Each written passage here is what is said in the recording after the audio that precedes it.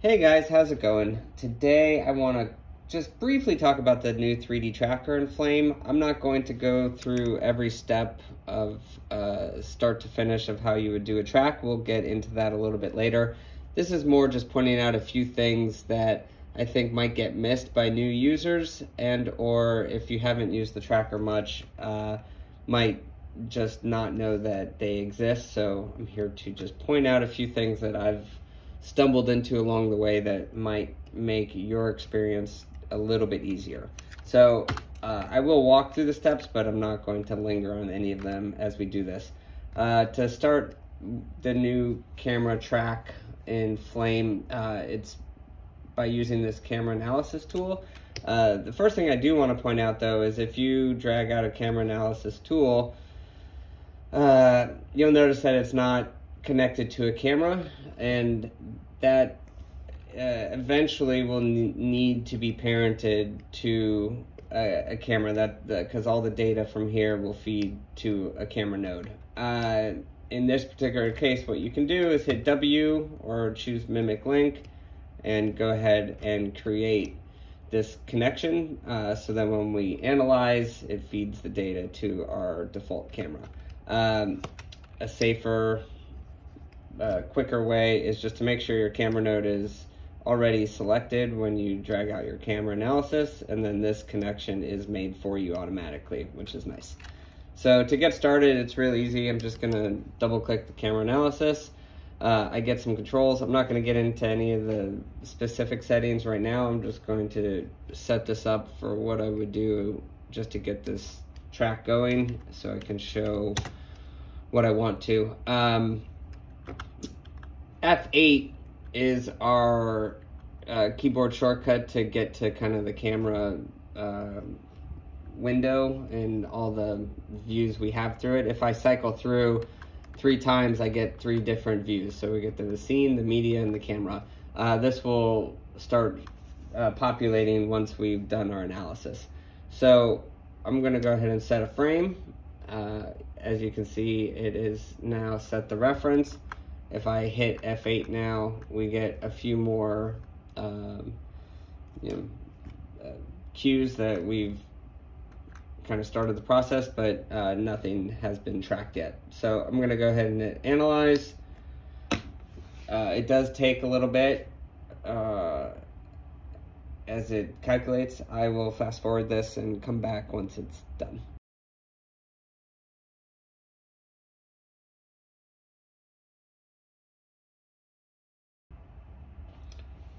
Okay, we're back. Analysis is done. One thing to point out, you saw me increase this max trackers to 7,000. The default's 3,500. Unlike other trackers or even the Flame Mono Analyzer, this is not something where we tend to stay in the hundreds, but rather promote it into the thousands. It's kind of the more the merrier in this type of technology, unlike other trackers where you kind of try to be very mindful of the count. Now that track is done, when I cycle through F8, you're now going to see some different things. And these are all of our trackers. I can move through the scene. First thing I will do is look for any that are just not working for me. In this particular case, everything at first glance looks okay, but let's say some of these just aren't working for me. The quickest thing that you'll want to do is start to select them. That's just Control and drag, and then when I hit Refine, I can disable these trackers, and I can disable these and just kind of go through and disable the ones that just don't work for me. And then when I'm ready to kind of resolve, I'll just hit Refine. It'll quickly calculate those and take them out of the equation and present me with kind of an updated camera track. That's the usual kind of quickest workflow, but what I really wanted to point out is what what we want to do with this track and how we can use it in action to our benefit, outside of just setting up some nulls. So let's take a quick look now. So the first thing you see is when I go into the scene view and by tapping F8, which is kind of our perspective view, you saw that big blue square, that's the camera. And you can see the scene scale seems pretty crazy big, almost unmanageable. So the first tip for today is really just how can we manage that? Well, we do have the ability to scale our scene. I can do it gesturally or just punch something in. So now if I go to 0.5, now it seems like a much more manageable kind of point cloud for me to work with, and at no real cost to the scene itself. I would like to set the ground plane, so we're gonna go ahead and choose some points that we think are on the ground. I can hit F8 again to kind of check to see to make sure I'm grabbing the right points.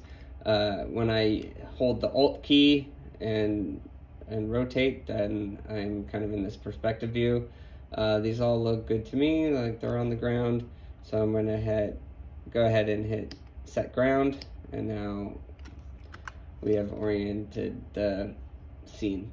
We will actually also pick an origin point, and now we kind of have the foundation for the scene. So usually what would happen, let's say I'm going to end up retouching this area over here.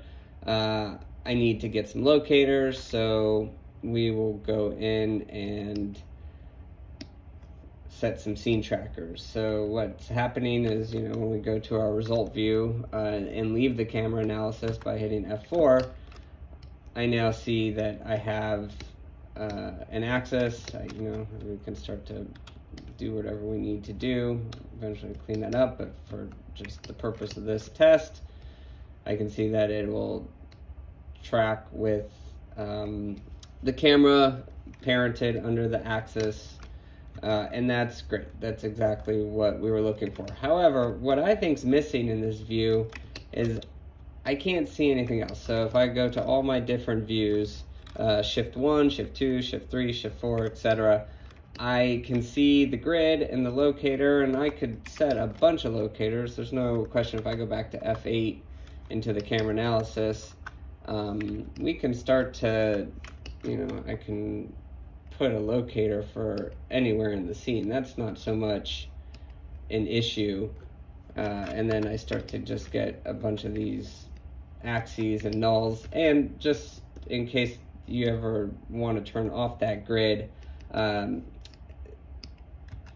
you're able to turn off the plane, so you could just be left with just the XYZ representation of the locator. You don't need to have the grid on if you don't want it.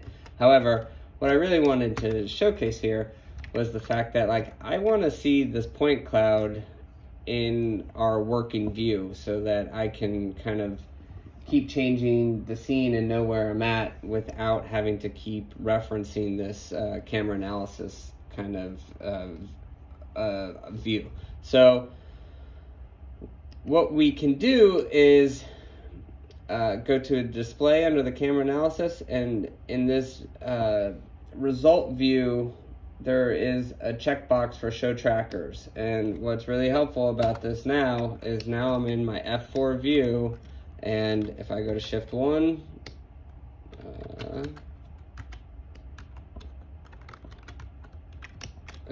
Shift 2, Shift 3, Shift 4, etc., I now see my point cloud. And why is this helpful? Well, now I can place things in the scene with a lot more accuracy for what I might be trying to do. So if I'm just going to get, say, a model,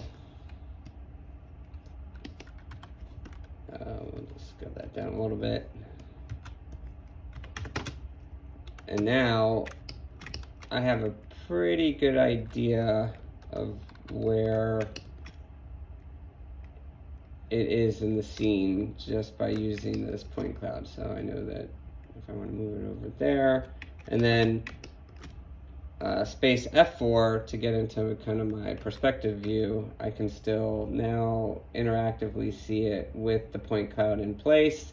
And I think it's just going to really help me line it up. And of course, if you don't want these scene trackers on anymore, I can hit the I key just to turn the icons off and on. So it doesn't have to be there if you don't want it to be, but it's certainly nice to have it in the viewport when you need it, so you can really set your scene and build your scene without continuously going back to the camera analysis and like selecting more points, finding more axes. I mean, that's incredibly helpful, and especially when we need to target something and do our projections and whatnot, you absolutely want that. But I think most people are going to overlook the fact that there is a show trackers button in the result view that is there for you to use as you need to, so you can really set your scene and see each view as if you were in a 3D program.